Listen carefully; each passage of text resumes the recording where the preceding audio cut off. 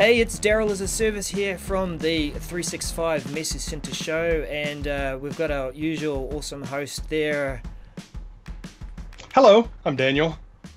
And we've got the lovely Anna Chu, who's has joined the show today to help promote and get some call for content out to this awesome event coming up soon called Microsoft Ignite. You might have heard of it.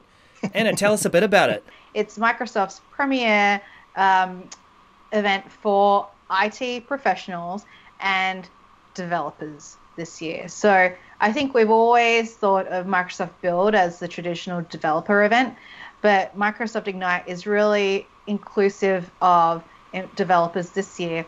And so you're going to see a lot more developer content than you've ever had before. So that's a big step in a different direction than we had in the past. So what are some of the changes, Anna, this year? You mentioned a focus on bringing in development content or presenting development content, a new month that the event is happening in November instead of September as it has in previous years. Is there anything else that may be a little different this year as opposed to last? Yeah, there's a lot that's different. One thing, and I'll try and remember all the different points, like kind of spot the difference type of game. But for the call for content, we've traditionally only invited our MVP and RD audience to participate. But this year, we're also including MCTs. These are Microsoft certified trainers. And I believe there's about 8,000 of them worldwide. So quite a huge population of people that we're also including as part of this community call for content. And when we're looking for content, we're looking for breakout sessions. So they're 45 minutes in length, and also 20-minute theaters. And thirdly, exam prep sessions. So we're folding that into the community call for content. So if you're interested in any of those, certainly apply. I would say the slight limiting factor is that only MCTs can apply for exam prep sessions, just because we don't have as many, and we want to, we're also giving them the added opportunity of delivering breakouts and theatre sessions. But in terms of what we're looking for in breakouts and theatres, we're looking for best practices. We're looking for, the mistakes you've made along the way so other attendees can learn from that. We want to hear any stories from a particular vertical or industry or customer sector. And also, we want to hear stories of diversity and inclusion as well, and the challenges that you or your colleagues or your community have faced in that area, and things that you can share with that community. I will tell you that the last year's session that was the most popular, most highly rated, was actually Sonia Cuff's session on mental burnout and how to recognize it in your peers and your colleagues. And it's surprising because you'd think it's a tech event, you would expect tech sessions, and we have plenty of those, but mental health and diversity, those are really big challenges that we're all facing in the industry, and we think it's highly relevant that we bring that to the fore. Shauna Chi does a great job of organizing a full track focused on the topics of diversity and inclusion, and we really think that we need to make a big call on helping people learn and lean into those topics. So, don't think that we're exclusive to tech. We certainly are looking to other topics as well.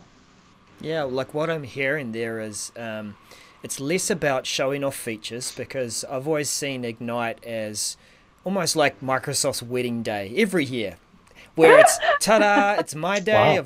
I get to show all the cool stuff that I've been working on all year, and it's gonna be amazing. So product group are right there and making it look and shine, and sometimes they engage customer stories of private previews that have been going on, so you get all that kind of context. But for those of us who are submitting sessions for breakout or for community theatre, it is all about providing the context and the story, the real world challenges, and helping people relate to that as they try and see, well, how does this technology apply to me in my space? Think of the Microsoft delivered content as the theory and the community content as the practice, like real world scenarios, how it's applied. that type of thing, and that's the value that community provides, and that's why we are so inclusive of community, because we need to balance out our theory, you know, because we can talk about how this is supposed to work, but the community is going to keep us on track on how this works in real life. Keep it real. So yeah, keeping it real exactly. with community. That's right, exactly. Have your thumb on the pulse of what's going on within the community. Yeah, definitely. Do you have any tips there for how to choose your topic or create a good abstract that might be really appealing and help people come away with something practical? Well, you can always go for a catchy title. I mean, there's nothing wrong with that. I would aim for simplicity. For starters, just think about that PowerPoint template. And if your title's way too lengthy, if it goes on for like 3 lines, then you know your title is way too long as it is, you know. So, you know, keep it short, keep it simple, keep it catchy. Your abstract is really where most of your if you've gotten their attention with the title, then the next step is really the abstract.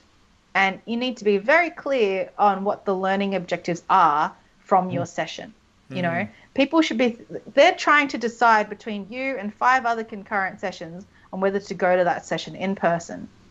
And so to compel them, you really want to make it clear they should be able to walk away from this session with A, B, and C learnings. Doesn't have to be 3, but I would try and keep it to 3. Otherwise, you're probably trying to cram too much in. And that is a consistent piece of feedback we get from our evaluations, the verbatim. We read them, every single one of them. And oftentimes people say they were trying to cram way too much into this 20-minute session. So don't. You know, you've only got 20 minutes. Make the most of that 20 minutes that you can. And if you do have more to say, drive them to your call to action.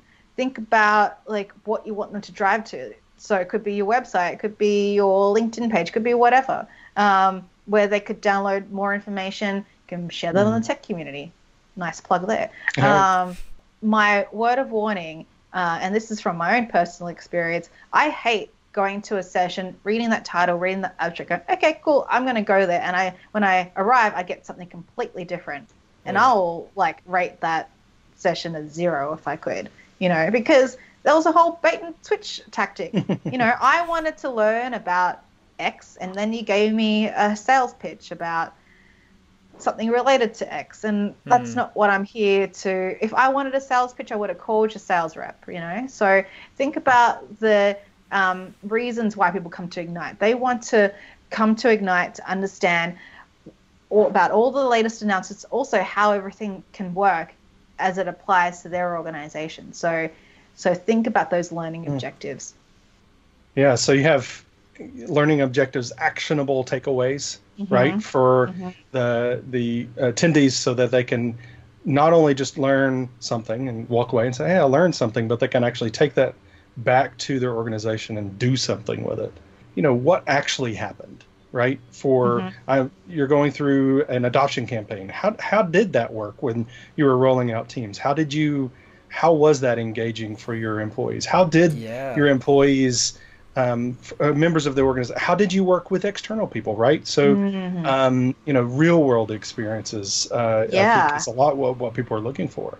Yeah, they want to get ideas and be inspired. And in that particular example, talk about results. People love a good stat, you know, and I mean, you may be putting yourself out there by being quotable, but at the same time, this is the stuff that's compelling. People want to know how to unlock the mysteries of you know, Teams adoption, and how much of what percentage of your organization could you get to fully use Teams by a certain number of days, you know. So setting down that challenge. Oh yeah. Yeah, and look, on that too, like, you don't have to be an adoption expert to cover things around adoption. We're at an IT Pro conference where all the hard work that you put into to implement this technology, turn it on, understand it, so often it's not used to its fullest potential, but you've got some stories and some things that you could share as a presenter that's going to help your IT pros and the people around supporting them to make the most of this. Then that's always valuable. You don't have to go through some specific methodology about how you got ADCAR or whatever to work with your organization. Just things that are going to be relatable. It's always going to help the adoption story. Yep. Yeah. So, Anna, can you talk a little bit about this idea of for your community champions? What does this look like for Ignite this year? Yeah, so we have spun up a new call for community, calling it Call for Community Champions, and that is specifically looking for unconference hosts. So these are interactive networking sessions. And the second thing we're looking for are podcasts. So if you host a podcast, have a strong back catalog, and you'd love to have the opportunity to broadcast live at Ignite, then we've got some facilities for you to do that. I know both of you have utilized this very well. And great facilities, good team. Oh, that's right. Great, yeah. You would only need to show up with your beautiful voices, and we'll have a production crew. We'll have all the equipment available for you to record your content, and you can walk away with that file, edit to your heart's content, and then publish whenever you like.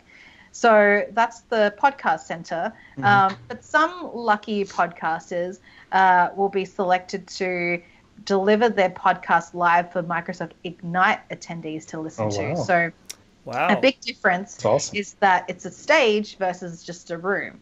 So think of the podcast booths as like meeting rooms that you can book, and 4 people can fit in there.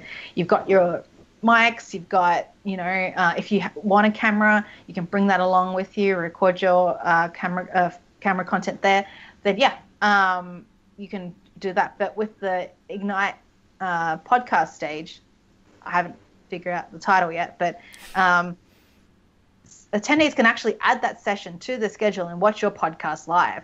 So we're going to choose the ones who get that opportunity based on how many subscribers those podcasts have, because this is really, it's a perk for the podcasters, of course, but it's more of a perk for the attendees, for them to see, oh my gosh, this podcast, I've been following it for years, and now I get to see these people in person and shake their hand afterwards, and it's a real thrill for them. So we want to allow that to happen. And so we're going to do that. That's cool. Like we've leveraged an option like that in the past where we can provide the details, and those who usually join us live can watch it live in our usual space. And if you are going to submit a podcast, definitely look to write your abstract or think about your content to make it appealing for that option, for interaction with the audience, what you can potentially cover that's already been announced at Ignite, and passing relevant content. We found that was a winning formula to actually make it an interesting show too. Yeah, totally. Yeah, the objective of these unconference sessions is to allow attendees to network with each other. So I'm sure many of you have been first-time conference attendees, and you've gone to a conference by yourself, and it can be quite a lonely experience, but you really don't know how to break the ice, or you lack a formal format to actually, turn up and talk to someone else. And the fact is that you are surrounded by other like-minded individuals, people who are potentially in the same role as you, facing the same challenges as you.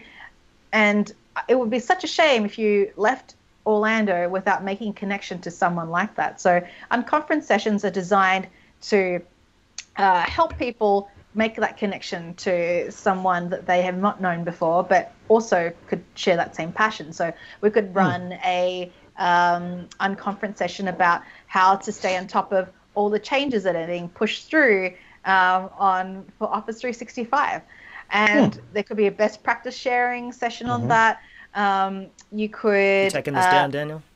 I am. Hold on a second. These are just suggestions no. on things that I've seen before. We'll blur that out so it's out. Okay? You can do all the editing you want on this. Just don't make me say things that I didn't actually say in that order. No deep faking. Oh, wait. We need you to say a couple of words. They may seem strange, but we'll... No, I'm not going to fall for that one. We want to run a conference to share life hacks as parents in tech. Like, how do you guys manage your kids' like soccer schedules and things like that. It could be something as sort of, you know, slightly unrelated to the topics of Ignite, but still. Interaction's that key aspect of this one, isn't it? And I know in the past there's been some really successful sessions in that area where it's almost felt like a workshop feel. There's long tables sometimes that have been set up and people get into really amazing discussions and they put together the thoughts and key points and content, and you come back together as a group and share it. That's the key thing. What can you do to run and facilitate that session where it's not about you giving your big spiel or turning it into yet another breakout session? What can I do to include and extract the value from the people in the room so that they're all experiencing that value? Yeah, absolutely. Yeah, like some of the best events I've been to have always incorporated that type of networking.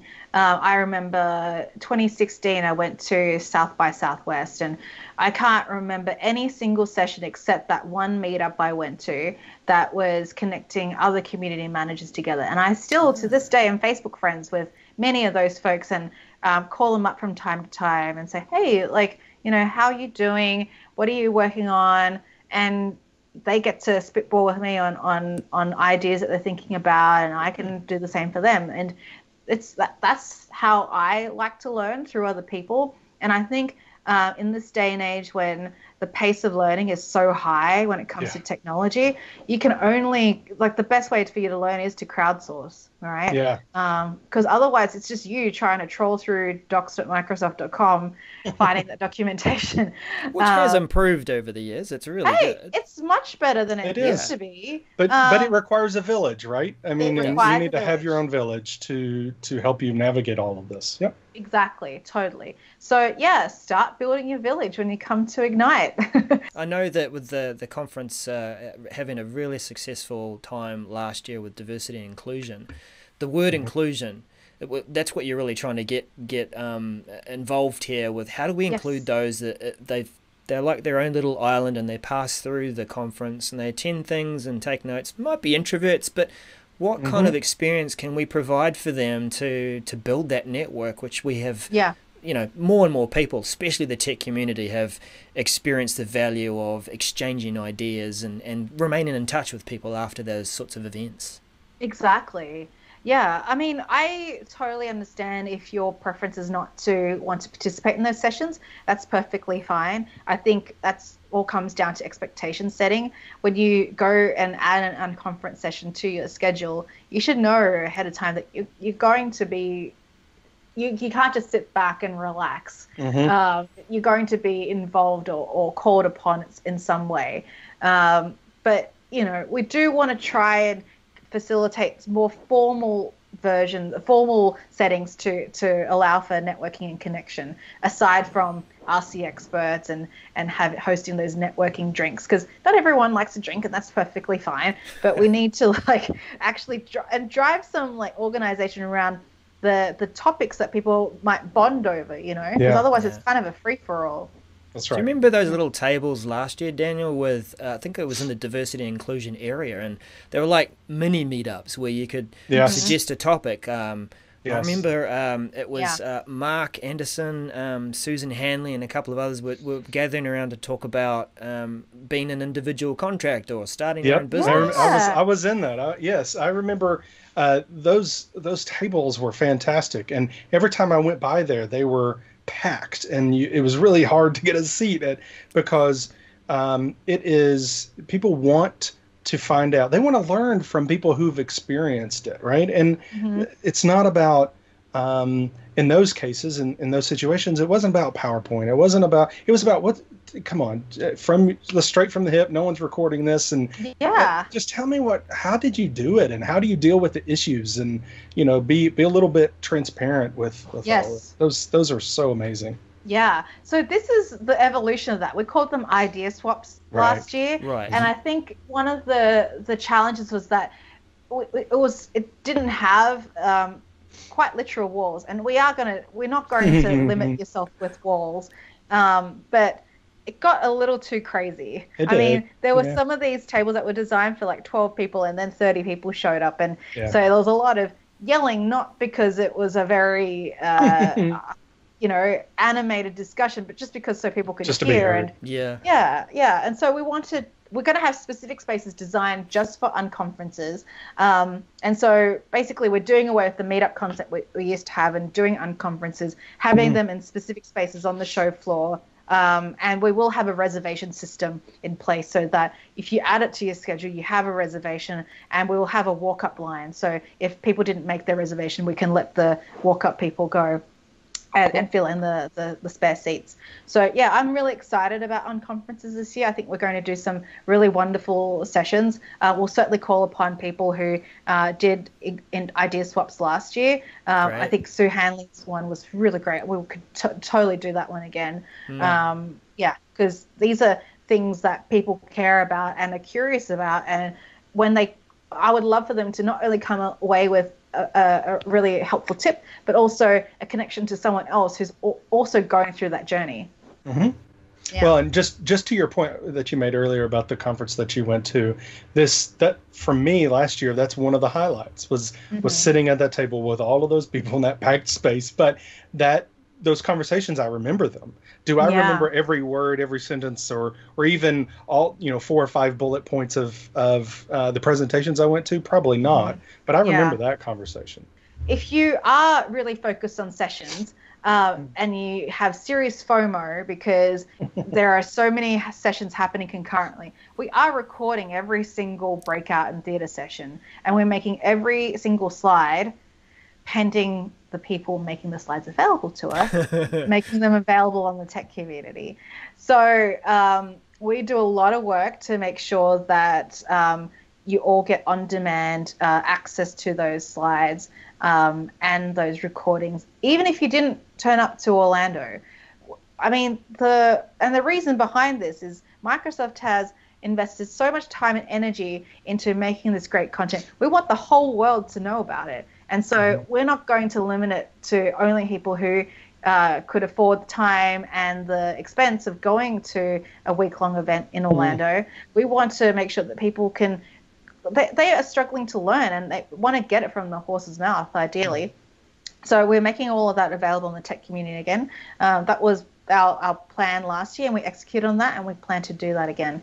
What's the value of you even coming to Ignite if all of these sessions are available virtually? It's that networking. It's that one-to-one connection to someone who have learned something that you are learning right now. It could also be you to meet your tech superhero. It could be meeting Jeff Teeper or Jeffrey Snover, Mark Rosinovich, Julia White. It could be a whole bunch of different people. And these people are quite approachable. You'll be surprised. When we hosted a Meet Jeffrey Snover community social last year, he was there until the very end, till the very last person that queue got his selfie. Nice. So committed. And this is something that I love about this community, is that they will make the time for people, and it'd be a real shame if you missed out on that. If you didn't come to Ignite. So please come. Hear, hear. Actually, there is one other thing that we haven't covered yet. Yes, there is. Drum roll, please. Community reporters. Woohoo! Yes. So from one alum, Darrell, I mean, this is a great opportunity. Would you not say? Like, what was your experience as a community reporter? Being in the first wave. The experience is, first of all, you get to be part of a professionally run day to begin with. You are part of day one at Ignite and helping to run the show, and experiencing that is amazing. It pushes you further into extending what you're comfortable with and what you're capable of, and it sort of helps to raise that confidence level. But ongoing from that throughout the week, it's an opportunity again to connect with a whole lot of people. And it's almost like you've got this press card that's sort of on your hat or on your, that you can literally, be, okay, there's the raising your personal profile thing, but think what I found was really amazing was being a conduit, I guess, to helping guide conversation along. And so the conversation points that I might be able to raise, or just having the boldness to walk up to someone and say, hey, look, tell me your story, was an amazing thing. So I've really enjoyed seeing the evolution of that in wave 2 with last year. Yeah. So we're doing it again this year, but of course, nothing is exactly the same as it was in previous years. So no drones? No, well, I'm not making any promises here. Okay.